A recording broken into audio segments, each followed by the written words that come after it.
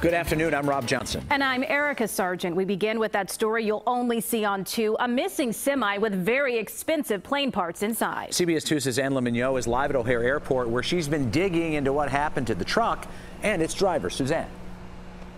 Rob, Erica, sources say that police have been looking for the driver of that truck because they want to question him. This is a surveillance image of the truck that was reported missing by PFH Air LLC. The Lake in the Hills company hauls general freight and does interstate transportation. The truck was taken from a secure area at O'Hare Airport on the 10,000 block of West O'Hare on September 17th. It was last spotted here near Washington and Kilbourne on the west side. Sources say the truck trailer was carrying aircraft parts, among them a jet turbine, valued at $1 million.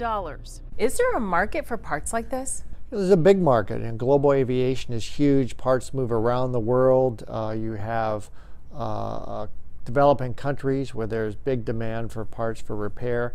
No doubt some of these parts could be traced. They may not be sellable, but there's certain things that could command big bucks. Joe Sweeterman is a transportation expert and professor at DePaul University.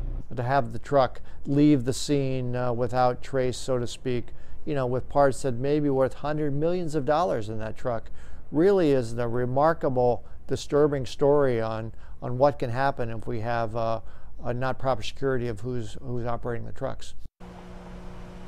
Now, while an executive with the trucking company says the cargo, the truck, and the driver have been found, police sources are saying tonight that there is no indication in any reporting that they have that has happened yet. We're live at O'Hare Airport. Suzanne Le Mignot, CBS 2 News. Erica. Okay, Suzanne, thank you.